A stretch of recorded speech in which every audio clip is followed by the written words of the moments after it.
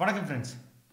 இந்தியாவில் மேலும் 15 நாட்களுக்கு ஊரடங்கு உத்தரவு நீடிக்கப்பட்டிருக்கு அப்படின்னு சொல்லிட்டு இந்திய பிரதமர் அறிவிப்பு வெளியிட்டிருக்காரு. இன்னைக்கு 11 மணிக்கு நடந்த முதல்வர்களுடனான மீட்டிங்கை அடுத்து இந்திய பிரதமர் இந்த அறிவிப்பை வெளியிட்டிருக்கிறாரு.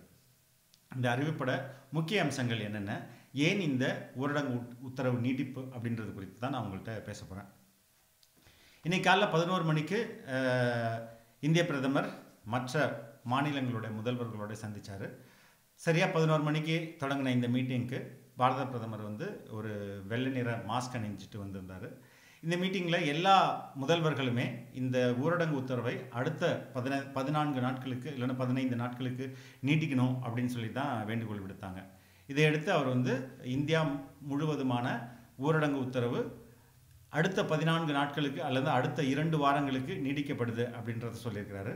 மேலும் இந்த ஊரடங்குலேருந்து படிப்படியாக ஒவ்வொரு மாநிலங்களும் தன்னிச்சையாக முடிவெடுத்து அவங்க இந்த ஊரடங்கை விலக்கிக்கலாம் அப்படின்னு சொல்லியிருக்கிறாரு. அதற்கு நீங்கள் கேரளா மாடலை ஃபாலோ பண்ணுங்கள் அப்படின்னு சொல்லியிருக்கிறாரு. ஸோ அது கேரளா மாடல் என்ன, கேரளாவில் எப்படி இந்த ஊரடங்கை இன்னும் 15 நாட்களுக்கு பிறகு எப்படி அவங்க படிப்படியாக விலக்கிக் கொள்ள போகிறாங்க அப்படின்றதையும் நான் உங்களுக்கு சொல்கிறேன்.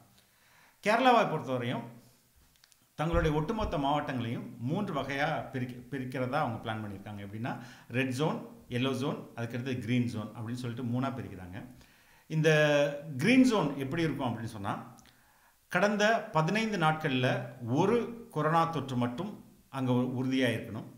ரெண்டாவது, அங்கே அந்த கடந்த 15 நாட்களில் தனிமைப்படுத்தப்பட்டு வீட்டில் இருக்கவங்களுடைய எண்ணிக்கை 10% தாண்டக்கூடாது. அப்படிப்பட்ட மாவட்டங்களில் க்ரீன் ஜோன் அப்படின்னு சொல்லிட்டு அவங்க வகைப்படுத்துகிறாங்க. இதற்கு மற்றதெல்லாம் ரொம்ப அதிகமாக இருக்கிறது ரெட் ஜோன்னும், கொஞ்சம் மீடியமாக இருக்கிறது எல்லோ ஜோன் அப்படின்னு வைக்கிறாங்க. ரெண்டாவது 15 நாட்கள், முதல் 15 நாட்கள் முடிந்த பிறகு 2வது 15 நாட்களுக்கும் இதே மாதிரியான ஒரு ரிவ்யூ நடத்தப்படும். அங்கே எப்படின்னா ஒரு கேஸுக்கு மேலே அதிகமாக இருக்கக்கூடாது. அதுக்கடுத்தது வீட்டில் தனிமைப்படுத்தப்பட்டிருக்கிறோட எண்ணிக்கை 5% மேலே அதிகரிக்கக்கூடாது. ஃபஸ்ட்டு 15 நாளில் 10% மேலே அதிகரிக்கக்கூடாது. ரெண்டாவது டைம் ரிவ்யூ பண்ணும்போது 5% மேலே அதிகரிக்கக்கூடாது. இதுதான் அங்கே கிரைட்டீரியா.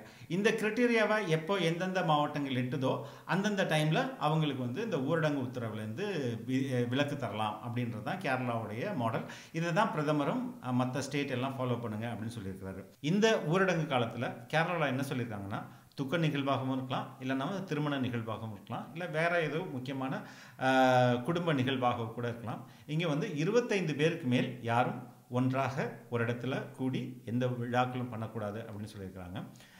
இது ஒரு முக்கியமான கிரைட்டீரியாவை வச்சுருக்காங்க. ரெண்டாவது, பிரதமர் இன்னொரு அறிவிப்பு முக்கியமானது வெளியிட்டிருக்காருன்னா, நாடு முழுவதும் தங்குதடையற்ற பொருட்கள் போய் சேரணும் அப்படின்னு சொல்லி, அதாவது மக்கள் பயன்படுத்துகிற பொருட்கள் போய் சென்றாகணும் அப்படின்றதுக்கு எல்லா உத்தரவாதமும் வழங்கப்படணும், அதை எல்லா முதல்வர்களும் கடைபிடிக்கணும் அப்படின்னு சொல்லியிருக்கிறாரு. இந்த ஊரடங்கு அடுத்த 2 வாரங்களுக்கு நீட்டிக்கப்பட்டாலும் கூட அதிலிருந்து இந்தியா வெகு விரைவில் வெகு எளிதாக மீண்டு வரும் அப்படின்ற நம்பிக்கையும் தந்திருக்கிறாரு.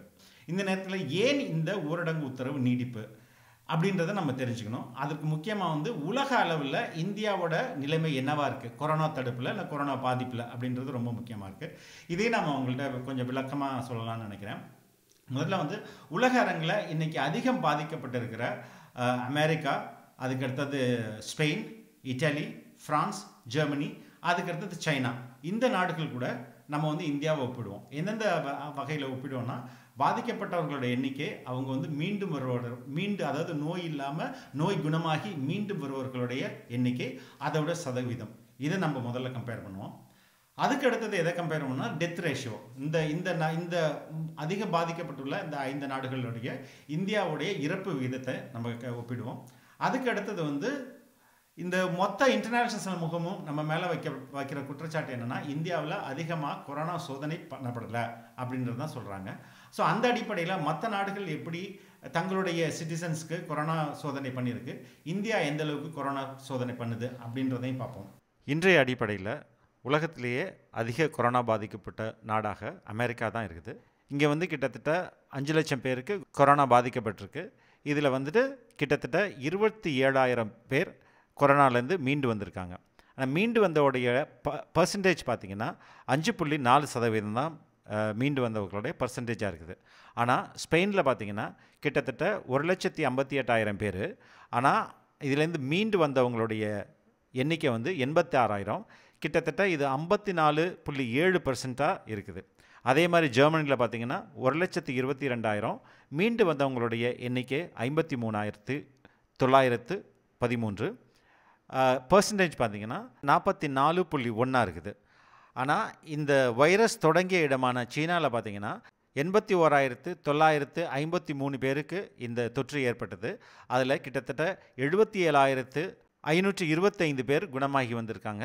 இந்த குணமாகி வந்தவங்களுடைய சதவீதம் பார்த்திங்கன்னா 94.6% இருக்குது. அதே மாதிரி இந்தியாவில் பார்த்திங்கன்னா இன்றைக்கி 7,600 பேர் பாதிப்புக்குள்ளாயிருக்காங்க. அதில் 777 பேர் குணமடைஞ்சு வந்திருக்காங்க. இந்த விகிதாச்சாரம் வந்து கிட்டத்தட்ட 10.2% இருக்குது. ஸோ இந்த புள்ளி விபரப்படி உலகத்தில் அதிகம் கொரோனா பாதிக்கப்பட்டுள்ள நாடுகளில் மீண்டு வர்றவங்களுடைய எண்ணிக்கை மிகவும் குறைவாக அமெரிக்காவில் தான் இருக்குது. இந்த இடத்துல இந்தியாவுடைய நிலை அமெரிக்கா மாதிரி மிகவும் அச்சப்படுற இடத்துல இல்லை என்றாலும் நம்ம வந்து இந்த நம்பரை வந்து ஈஸியாக எடுத்துக்க முடியாது. இந்தியா வந்து தங்களுடைய குணமாக்குறவங்களுடைய எண்ணிக்கை இன்னும் அதிகப்படுத்தணும். அதுக்கடுத்ததான் நம்ம வந்து டெத் ரேஷியோ பார்ப்போம்.